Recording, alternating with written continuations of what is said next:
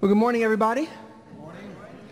I want to welcome you to the Atlanta Church of Christ in Gwinnett's Sunday School lesson series on the book of Isaiah. Okay. This is the 8th lesson in the series so far, and today we're going to talk about the king of Judah, Hezekiah. Hezekiah is going to be our topic of conversation today. So with that being said, let's go ahead and start with a word of prayer.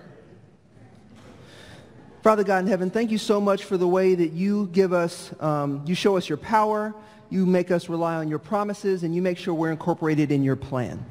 God, we need you so much. Thank you so much for showing us examples like Hezekiah to help us to understand how we can respond to your word practically and apply it to our lives so that we can make changes for ourselves and changes for everybody that's around us. God, we need your help. I pray that your word would go deeply into the hearts of your people as they listen. God, allow it to bear a lot of fruit, God, as you're opt to do. We love you. It's in Jesus' name we pray. Amen. Amen. All right, the book of Isaiah. So what we're going to talk about today is really the second act in a 3-act play of the book of Isaiah. The first act of Isaiah is chapters 1 through 35, where Isaiah is prophesying judgment to the nations that surround Judah, and really just talking about how people in those nations are getting it wrong. They're relying on themselves, they're arrogant, and so Isaiah prophesies judgment in that first act. And in the third act, you see Isaiah prophesying hope to those people that are willing to turn it around and get it right. But Hezekiah, what we see in Hezekiah is he's bridging those two sets of prophecies. And there's no other histories in the book of Isaiah. Right? There's no other events of time. It's really just prophecies. So you have to ask yourself, why is Hezekiah's story in the middle of all these prophecies? The events in Hezekiah's life really are the pivot of the book of Isaiah. Right? You know, they serve as an illustration for the proper response you should have when you see the judgments that we see in the first act of the play. But with his response, you also see that his response is foreshadowing the hope in the way that God brings prosperity when you actually respond to his word the way you're supposed to. And so it's a really good illustration and a good example of wisdom and leadership, and especially a practical application of God's word. And so we actually see this from the very beginning of Hezekiah's reign, which started in 715 BC, after the death of his father Ahaz. The story of Hezekiah appears in 3 places of the Bible. It starts in, you see it in Isaiah 36 through 39, but you also see it in 2 Kings 18 through 20 and 2 Chronicles 29 through 32. Isaiah picks up halfway through the reign of Hezekiah. And so we're going to look at 2 Chronicles 29 through 31 to give us a sense of what the first half looked like. And as we go into that, we're going to cover a couple things. All right, we're going to talk about how Hezekiah drove repentance in Judah and took them from rebelling to relying on God. And we're going to talk about the focus that he had as he was going through that process and what we can learn from it. The second couple things we're going to talk about is 2 circumstances that God brought to Hezekiah that tested the fruit of that repentance that we saw in the first half. The first thing is what I call the test of poverty. And the second thing I call the test of prosperity. And we'll talk about what we mean by the test of poverty and the test of prosperity when we get there. And at the end of the lesson, we're going to discuss 3 tasks that will help us, or 3 tasks or exercises that will help us to apply the lessons that we're learning from Hezekiah so that we can reap the benefits too. And so that's the plan. And if everybody's okay with that, we'll jump right in.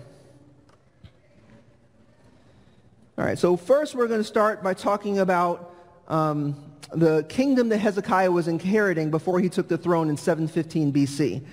And we're going to talk through what his father Ahaz was like and what he did. Judah, under Ahaz's father and grandfather, was actually a very strong nation.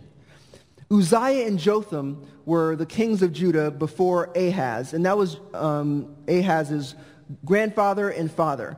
And Uzziah relied on God. He really took a lot of chaos and turned it into conviction during his reign.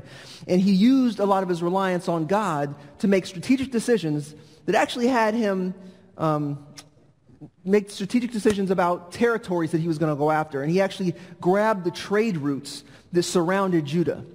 And those trade routes actually became very profitable for Judah, and they made Judah very wealthy.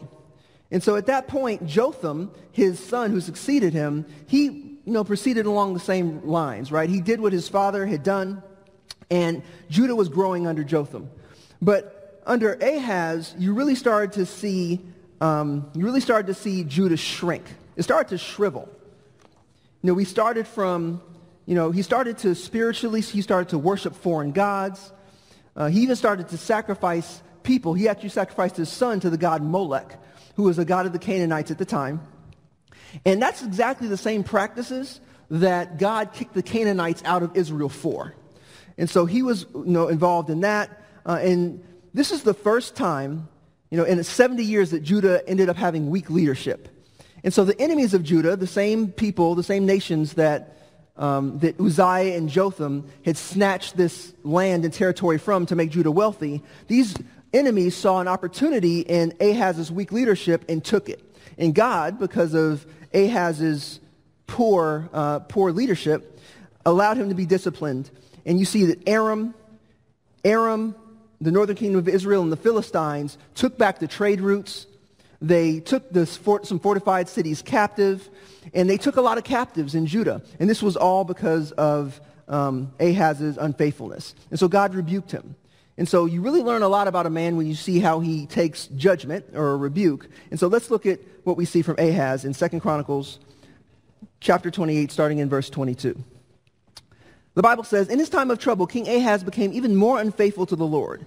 He offered sacrifices to the gods of Damascus, who had defeated him, for he thought, since the gods of the kings of Aram have helped them, I will sacrifice to them, so they will help me.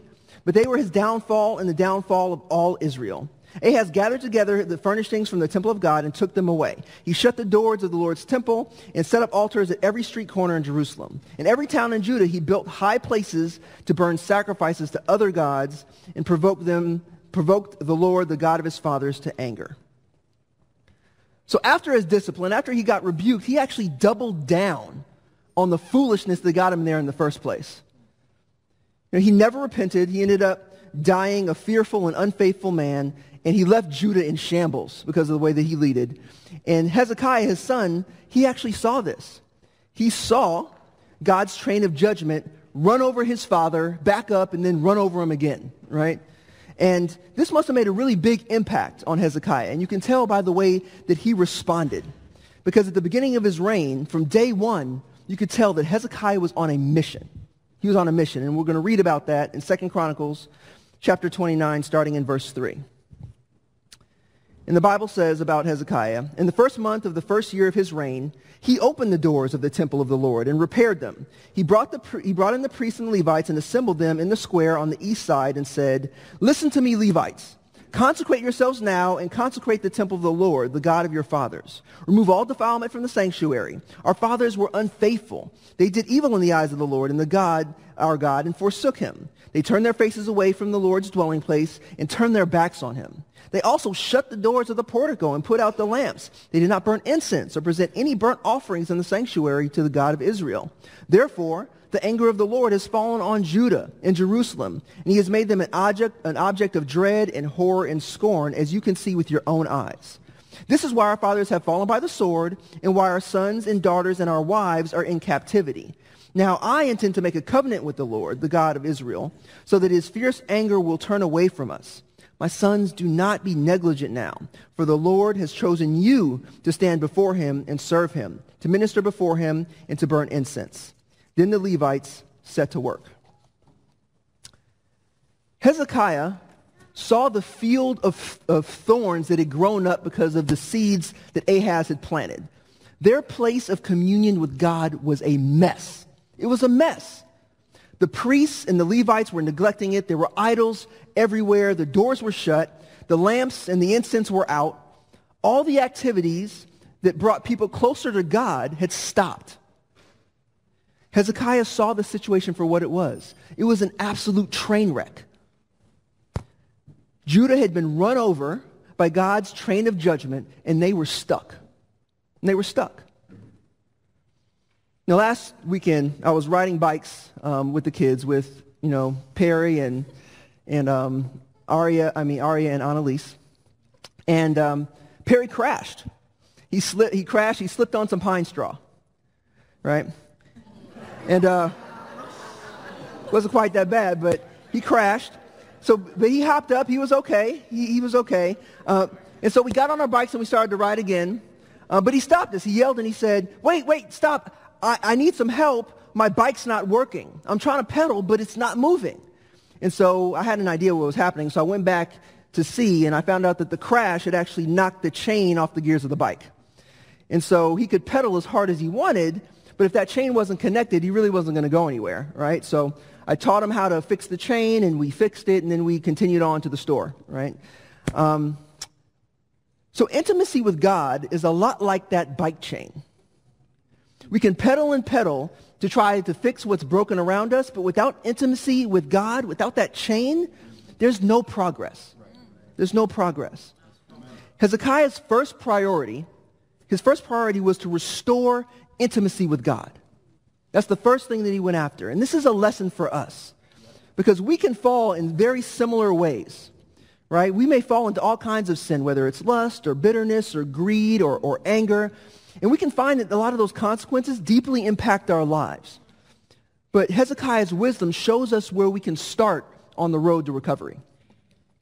So like Hezekiah, we need to take actions that restore our meeting place with God that's in our hearts. We need to reestablish the things we did to keep the unclean things out and allow the clean things in. Right? And Revelations 2:5 reminds us of this. It says, remember the height from which you've fallen, repent and do those things that you used to do at first. Right? So let's practically apply this. What did you do at first when you first decided to come to God? What did you allow yourself to watch on television? What did you allow yourself to see in the movie theaters before you decided to get up and walk out? What did you allow yourself to say or even think about before you decided to stop yourself? The question I'm asking is, where are your boundaries now? Where are your boundaries now? What are the unclean things that are set up in the temple of your heart that need to be cleared out to restore this meeting place that you're supposed to have? You know, a lot of us can be too focused on making money. We can be focused on entertainment. But the question is, what do you depend on to relax you and give you peace? Because the bottom line here, guys, if it's not God's power, his promises, or his plan, it's an idol. It's an idol. So we need to clear those things out and replace them with the things that remind us of God's power, that remind us of his promises and remind us of his plan. So a couple examples. When you get up in the morning, instead of picking up your phone to check your email or Facebook or text or even to see what's going on that day, why don't you start by getting on your knees and praying to submit your plan to God's plan that day, right? To submit the rhythm that you want to have to what God's rhythm is that day. Or, for example, on your commute. Instead of meditating on music that makes you focus on yourself or some of the things in the world, why don't you put on music that reminds you of God's promises and how they'll satisfy you when he fulfills them? You know, or last, instead of, we tend to go home and try to unwind and we'll meditate on Netflix or on cable to unwind. Why don't we actually turn that stuff off and have a conversation with a spouse or a roommate or just a friend about God's power, about the way you can see God's power in your life or even in nature around you. You know, Hezekiah led Jerusalem to do stuff like that. That's what Hezekiah was doing, and God blessed their efforts. And we can actually see how God blessed their efforts in 2 Chronicles chapter 29, 2 Chronicles chapter 29, starting in verse 36.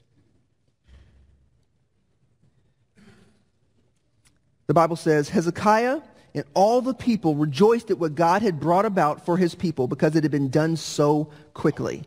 You know, chapter 29 recounts about how Hezekiah restored the temple and temple worship in just 16 days. 16 days. I mean, that's some serious practical application of God's word.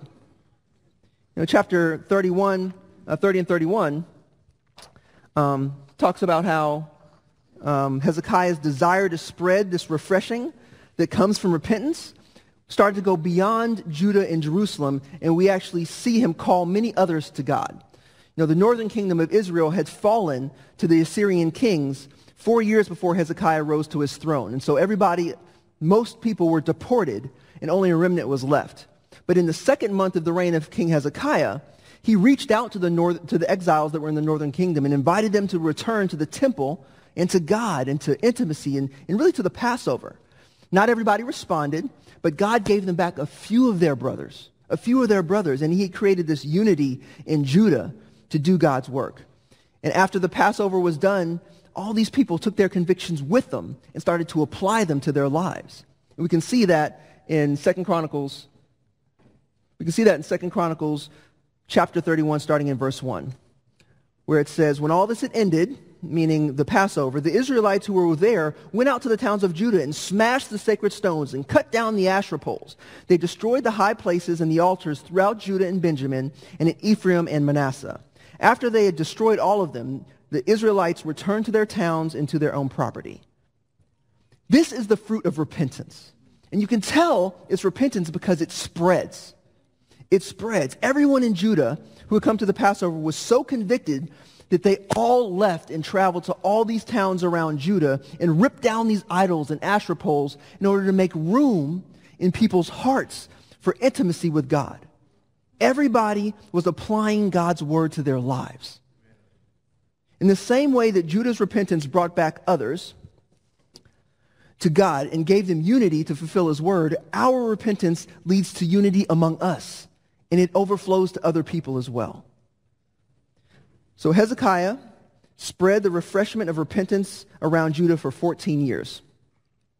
In those 14 years, he took back the territory that had been taken under Ahaz, and he regained those trade routes that we talked about at the very beginning, the Intercoastal Highway and the King's Highway, and that made Judah wealthy again. He allied himself with the Cushite kings of Egypt, which actually Isaiah warned him against, but ultimately he stopped paying tribute to Assyria. Now, Assyria was going through its own struggles at the time, right, for those 14 years. They were going through some transitions of power, and those transitions of power led to some weakness, and those weaknesses spawned rebellion. And so they had kept their eyes off of Judah for those 14 years. But when that tribute stopped, they noticed. They noticed when the money stopped coming in. And once they were done with the rebellions, really Babylon rebelled against them, they marched to Judah to teach them a lesson. And this is where we see what I call God's test of poverty, and also where Isaiah picks up the story. And so we'll start reading about it in Isaiah 36, starting in verse 1. In the 14th year of King Hezekiah's reign, Sennacherib, king of Assyria, attacked the fortified cities of Judah and captured them. Then the king of Assyria sent his field commander with a large army from Lachish to King Hezekiah at Jerusalem. So Sennacherib attacked and captured all the fortified cities in Judah, and only Jerusalem was left, and he had actually set up his headquarters in Lachish. Lachish was a fortified city that was about 30 miles from Jerusalem that he had conquered. And so he sent out from Lachish an envoy to challenge Hezekiah. And so we're going to read in Isaiah 36, starting in verse 18, what this envoy was saying to the people on the walls and the people in Jerusalem about what they should do based on the situation that they were in. And so in Isaiah 36, starting in verse 18, he says to the people, "Do not let Hezekiah mislead you when he says, 'The Lord will deliver us.' Has the God of any nation ever delivered his land from the hand of the king of Assyria? Where are the gods of Hamath or of Arpad? Where are the gods of Seraphim? Have they rescued Samaria from my hand? Who of all the gods of these countries has been able to save his land from me? How then can the Lord deliver Jerusalem from my hand?" So these guys were talking some major trash, right? But they were backing it up. They had conquered every fortified city in Jerusalem, and Hezekiah was vastly outnumbered. To any onlooker, it would have looked like defeat was inevitable, considering what had recently happened in the past. So Sennacherib had sent this envoy to kind of win without fighting, right? To tell a story that would scare Hezekiah in Jerusalem into losing heart and giving up. But Hezekiah was not like his father Ahaz. He wasn't like Ahaz. He didn't try to fix his poverty with his own strength. He went to God. And we see that in Isaiah 37, starting in verse 18, where Hezekiah is talking to God. And he says, "It is true, O Lord, that the Assyrian kings have laid waste all these peoples and their lands. They have thrown their gods into the fire and destroyed them, for they were not gods, but only wood and stone fashioned by human hands. Now, O Lord, our God, deliver us from his hand, so that all the kingdoms on earth may know that you alone are God. Hezekiah acknowledged the truth of his situation, that he did not have enough to win this battle, but he was more focused on God's power, his promises, and his plan for Judah than he was on his own strength. And so he applied this conviction, and he gathered his people and told them a story that was different than the story that the envoys from Assyria had told them. And we see that story he told them in 2 Chronicles chapter 32, starting in verse 7, where he tells the people, "Be strong and courageous. Do not be afraid or discouraged because of the king of Assyria and the vast army with him. For there is a greater power with us than with him. With him is only the arm of flesh, but with us is the Lord our God to help us and fight our battles." And the people gained confidence from what Hezekiah, the king of Judah, said. Wow. With them is only the arm of flesh, but with us, the Lord our God is the Lord our God to help us and to fight our battles. You know, this was proof to me that Hezekiah had passed the test of poverty. That he had passed the test of poverty. He was surrounded on all sides. He was surrounded on all sides by all these foes, and he was still more focused on God's power, his promises, and his plan than he was on his own strength. And he depended on God's strength to help him out. And of course, God blessed Hezekiah's faith. He responded to Hezekiah's prayer through Isaiah. We see that in chapter 37, starting in verse 33, where God says to Hezekiah through Isaiah about Sennacherib, "He will not enter this city or shoot an arrow here. He will not come before it with shield or build siege ramp against it. By the way that he came, he will return. He will not enter the city, declares the Lord. I will defend this city and save it for my sake and for the sake of David, my servant." Then the angel of the Lord went out and put to death 185,000 men in the Assyrian camp. When the men got up the next morning, there were all the dead bodies. So Sennacherib, king of Assyria, broke camp and withdrew. He returned to Nineveh and stayed there. So Sennacherib is defeated, and he goes back to Nineveh, where, as Isaiah prophesied, he's assassinated by his own sons. This is an example for us this should also be a lesson for us. How do we practically deal with our own tests of poverty? When you don't have enough for whatever it is, whatever the situation is that you're in, will you wait on God's power, his promises, and his plan, or will you succumb to fear and use your own? You know, in chapter 38 of Isaiah, Hezekiah got sick around the same time Sennacherib attacked. And he was 39 years old, and God told him that he would die. But again, Hezekiah prayed humbly. He prayed humbly. He acknowledged God's power in that prayer. He was relying on God's promises, and you could see in that prayer that he was submitting to God's plan. And once again, God heard him and gave Hezekiah another 15 years to reign. And in that 15 years, he had peace and prosperity. When we think about God testing us, we usually think about not having enough, right? We usually think about, losing something or someone that we care about, but rarely do we consider that God would test us with prosperity. By giving us more than what we need. But that's really what we see next with Hezekiah. In 2 Chronicles chapter 32, starting in the second half of verse 30, the Bible says that he, Hezekiah, succeeded in everything he undertook. When envoys were sent by the rulers of Babylon to ask him about the miraculous sign that had occurred in the land, God left him to test him and to know everything that was in his heart. Now, Proverbs 17:3 says, "The crucible for silver, the furnace for gold, but the Lord tests the heart." It also says in Proverbs 27, starting in verse 21, "The crucible silver and the furnace for gold, but man is tested by the praise he receives."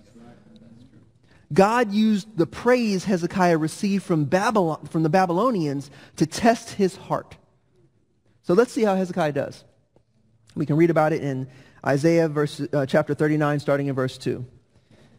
Hezekiah received the envoys gladly and showed them what was in his storehouses, the silver, the gold, the spices, the fine oil, his entire armory, and everything found among his treasures.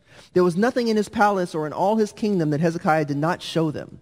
Then Isaiah the prophet went to King Hezekiah and asked, "What did those men say, and where did they come from?" "From a distant land," replied Hezekiah. "They came to me from Babylon." The prophet asked, "What did they see in your palace?" "They saw everything in my palace," Hezekiah said. "There's nothing among my treasures that I did not show them." Then Isaiah said to Hezekiah, "Hear the word of the Lord Almighty. The time will surely come when everything in your palace, all that your fathers have stored up until this day, will be carried off to Babylon. Nothing will be left, says the Lord. And some of your descendants, your own flesh and blood, who will be born to you, will be taken away, and they will become eunuchs in the palace of the king of Babylon." "The word of the Lord you have spoken is good," Hezekiah replied, for he thought, "There will be peace and security in my lifetime." Look, the current state of Judah was all to God's glory. It was all to God's glory. God brought peace and prosperity to Judah because of their reliance on him. But here we see Hezekiah in pride just showing it all off like it's his. You know, those who are thinking that everything they have is to God's glory aren't really given to boasting about it, right? I'm guessing here that Hezekiah was not in a very good place, that he wasn't in a great place. And I think Hezekiah's self-focus is confirmed by the way that he responds to Isaiah's prophecy of judgment, right? Where he says in verse 8, "The word of the Lord you have spoken is good, because there will be peace and prosperity in my lifetime." I mean, he was living this shrug life, right? He was like, "Oh, hey, it's not my problem." This reminds me of an old story, the goose and the golden egg. A farmer comes into a barn and he finds that his goose has just laid a golden egg. And he doesn't believe it at first, so he goes to get it appraised, and he finds out that that golden egg is worth enough to pay for all the feed of all the animals in the barn for a month. And so he goes back and sees that the goose has laid another 3 eggs. And the next day he comes back and he's laid 5 eggs. And at the end of the week, he's got enough eggs to pay off all the mortgages on the farm. And he owes nobody anything, and he has something left over. And the goose continues to lay eggs, and he becomes very wealthy. But over time, he starts to change his lifestyle. And he starts to rely on these golden eggs. And so he gets greedy. And he goes and takes the goose out back. And to get all the golden eggs at once, he cuts the goose open. Somebody said that is dumb. That is dumb. I mean, really consider this, right? Consider how you would respond if you knew someone around you that was going to do that. How would you respond to them? Now I want you to consider that it's just as dumb to cling for dear life to the things that we have rather than to the God that provides it. How should we respond when we see someone doing that? How should we respond? God tested Hezekiah to see if he was more attached to his blessings than he was to his relationship with him.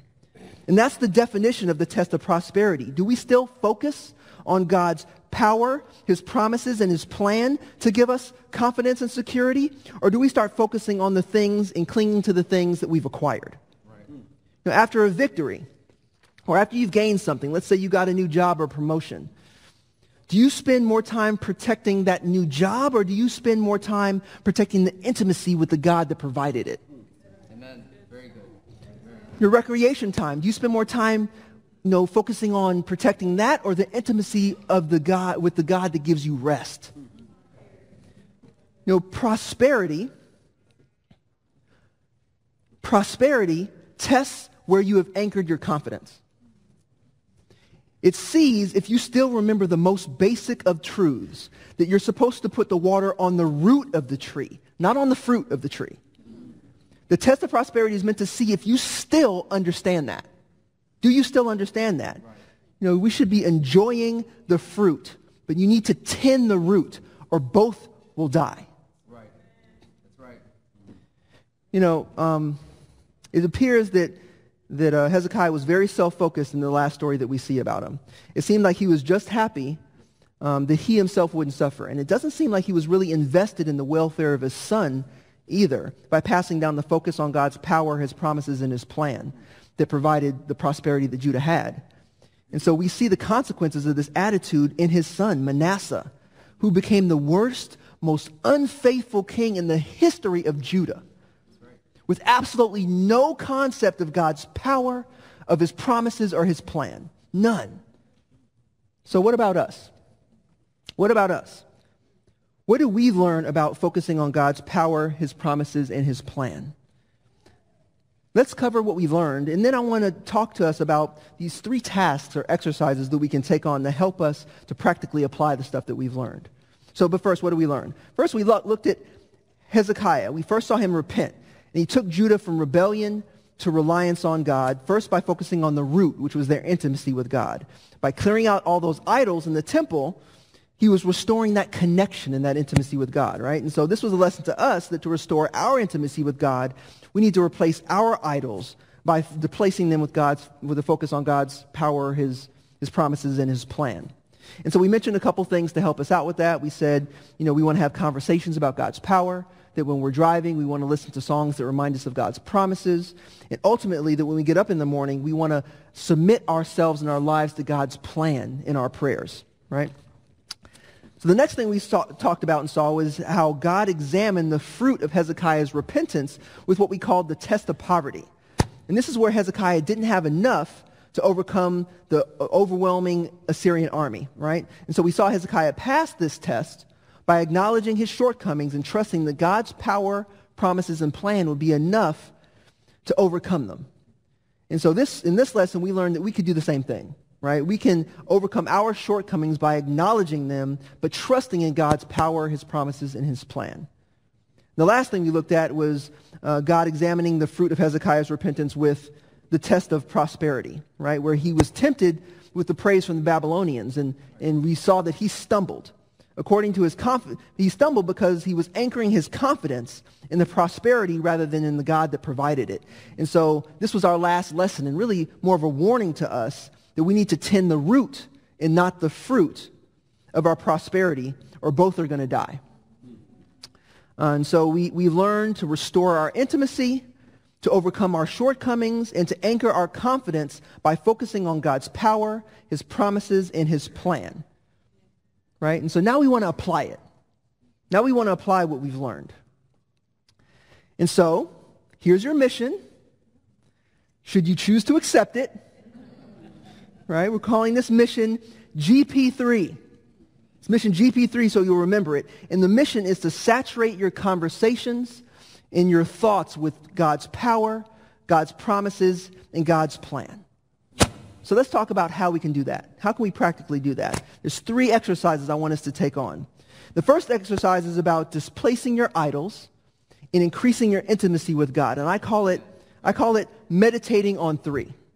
Meditate on 3. So what do I mean? I want you to ruminate in your mind on 3 things that show you God's power, on 3 of his promises that apply to you, and on 3 aspects of his plan that just amaze you.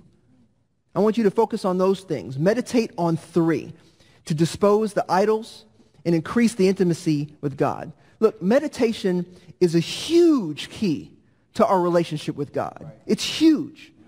We can use this kind of meditation to make a lot of progress if we can meditate on 3. So the next task, I'm going to call this the dreamer's flaw. I call it the dreamer's flaw. And it's a practice to help you, it's to help you practice relying on God to overcome your shortcomings. All right, so the first thing I want you to do is I want you to find someone that you can talk to, maybe in a coffee shop, take some time, and I want you to discuss the biggest thing that you can imagine God doing with your life. The biggest thing, a huge dream. And the second thing I want you to do after you've kind of figured out what that dream could be, a huge dream, I want you to think of the flaws that you have that might sabotage that dream, or at the very least make it highly unlikely. And so with those 2 things, the last thing I want you to do is I want you to discuss with whoever you're with, I want you to discuss how God might use his power, his promises, and his plan to overcome those flaws and make that dream happen. I'm calling that the dreamer's flaw. How can God overcome your shortcomings to build your dreams? I want us to practice that. The last thing is something I call setting the praise trigger. And this is really about practicing anchoring your confidence in God's power, in his promises and his plan when things are going well so that you're not tempted to forget God. And so this is how it works. The next time that somebody praises you, the next time they pat you on the back because you've done something well, let that trigger prompt you to consider how that success came from God's power or his promises or his plan. Let it trigger that in your mind and then share it. And then share it. Right? As the Spirit prompts you, share it. And if you can't think about it at the time, think about it later and then share it with somebody else and encourage them as well. Try setting the praise trigger. Try setting the praise trigger and see how that works. So these are 3 practicals that we can take on to increase our intimacy, to overcome our shortcomings, and to anchor our confidence in God's power, in his promises, and in his plan. And I really hope that helps. I hope it helps, and I hope that you decide to take up the challenge. And I can't wait.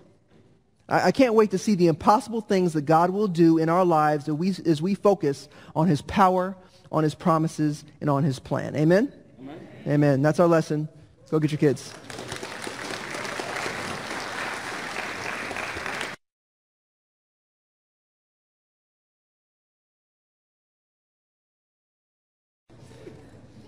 Well, good morning, everybody.